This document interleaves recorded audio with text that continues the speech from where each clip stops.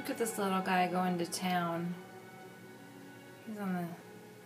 He's just on the edge of my sink. It's a little tiny, little spindly fella. I was wondering if I would just take a Kleenex and just snuff his life out. But I've been watching him work so hard on his little project with his little guy that he wants to eat for a little snack later. And I just can't do it. So he's just going to be a part of my bathroom tonight.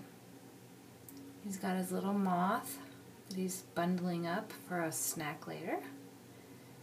And I just decided that as tiny and fragile as he is, and I could just wipe his little life out in a heartbeat, and I'm not going to do it. I'm going to let him enjoy his little snack that he works so hard for, because I know when I work hard for something, I wouldn't want someone to just, I work on a spreadsheet all day and someone just to take a big Kleenex from above and just wipe me out. Or whatever it may be. I'm just saying that I think I need to give this guy a little opportunity to enjoy his hard work.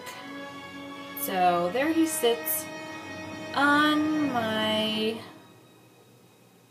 bathroom counter. And he's starting to go to town on him. So enjoy your hard work, buddy. I'm not going to take your life away tonight. Good night.